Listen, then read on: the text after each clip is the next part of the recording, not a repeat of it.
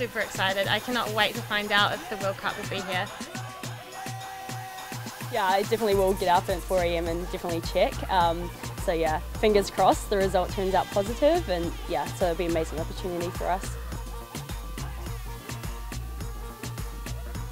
It would just be amazing. I think over this side of the world, football it's not too big, and I think Europe usually get most of the events like this. So to have this huge event here, the biggest sporting event in women's sport, would just be incredible.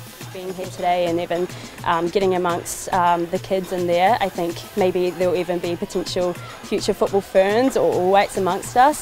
So it's definitely great to get involved and inspire them, and I think just playing in New Zealand and they'll be able to watch us.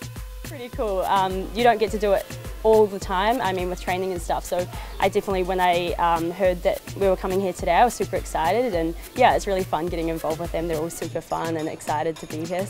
I think it's going to be a bit of a nervous sleep, probably get up a few times in the night just checking the time and things, but yeah, again, I really hope that we have a positive outcome. I think it will be an amazing opportunity for women's football, and also personally myself, just to have my family and friends come and watch us play on home soil. So. Set for 4 AM unfortunately, but it's going to be super exciting, and we do have a pretty good chance, so tomorrow will be exciting to find out.